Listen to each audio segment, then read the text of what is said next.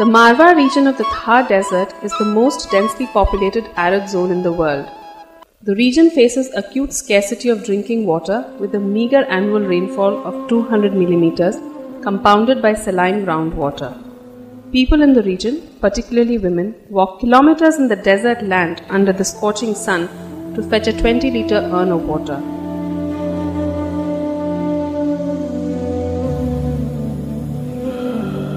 Recurring droughts in the region worsen the situation by affecting not only the availability of drinking water but also of livelihood, which is dependent on rain-fed agriculture and animal husbandry.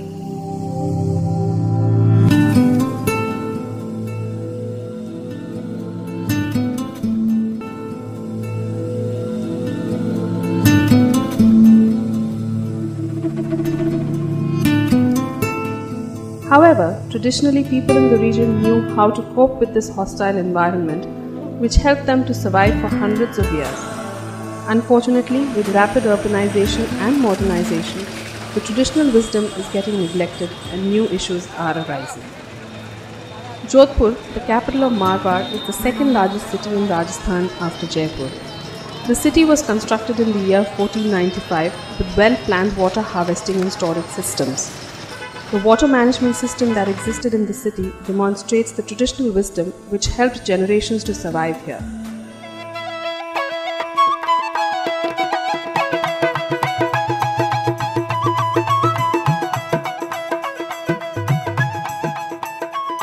Most of the structures were constructed by rulers of Marwar, philanthropists, and the communities themselves. More importantly, the communities together took the responsibility of the management and upkeep of these systems. According to the survey conducted in 1989 by the Center for Science and Environment, New Delhi, there were 229 water storage structures in Jodhpur city comprising of ponds, tanks, wells and step wells, with an intricate system of channels ensuring the overflow of one structure going to the next. These traditional structures were the only source of water, and the water stored in them could be utilized for the whole year in a sustainable manner. The usage of traditional water harvesting system was kept alive till the 1960s, and after this period there was a steep fall in the usage of such systems and practices.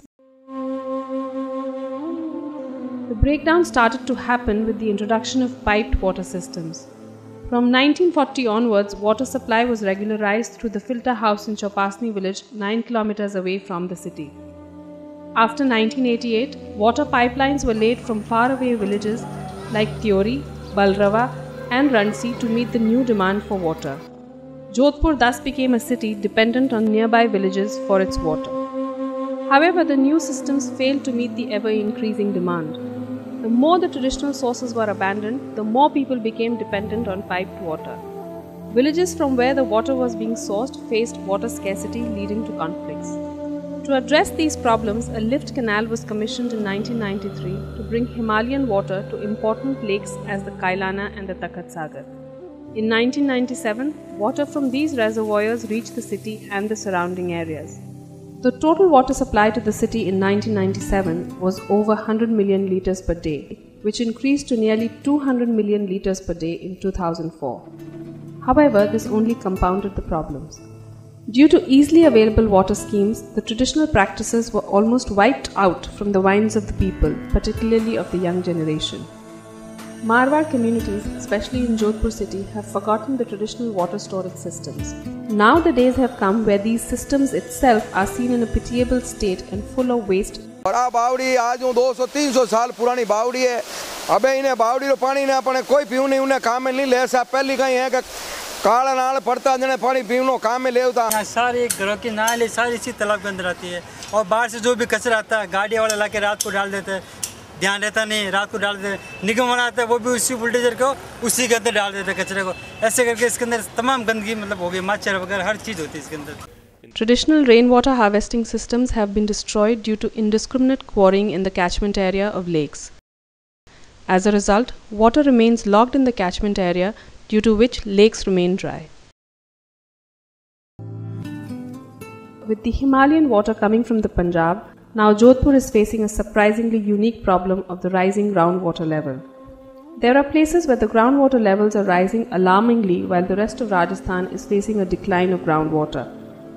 As a result, dug wells, step wells and ponds have started overflowing. Basements of houses and shops within the walled city have been flooded and residential buildings are beginning to collapse.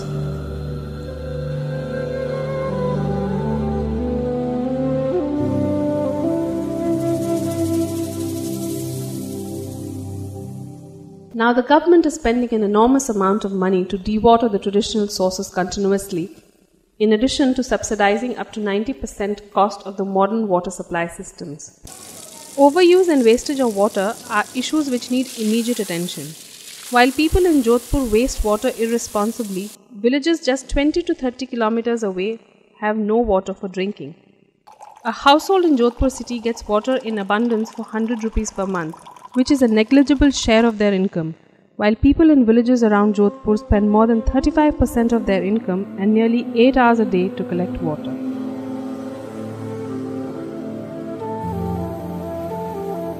Furthermore, contamination due to inappropriate maintenance leads to waterborne diseases. The abandoned water storage structures have been polluted by throwing litter and opening drainage systems into them. Even the pipelines of modern systems are often found broken, allowing mud and waste to enter the entire distribution system.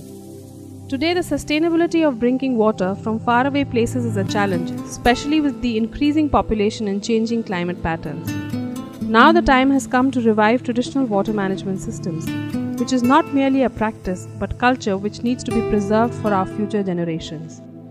Jal Bhagirathi Foundation, an NGO chaired by Maharaja Gat Singh, has been facilitating rural communities to address water scarcity by reviving traditional water management systems. Villages of Marwar have important lessons to give, especially in revival of traditional water management. Working in 200 villages, Jal Sabhas have been formed that are involved in rejuvenating and constructing water harvesting structures. A community-led water management system has been evolved where communities contribute in revival of structures and then pay user charges for their maintenance. These villages, in the heart of the Thar, have achieved water security. This experience shows that better water management is possible. A ray of hope still remains.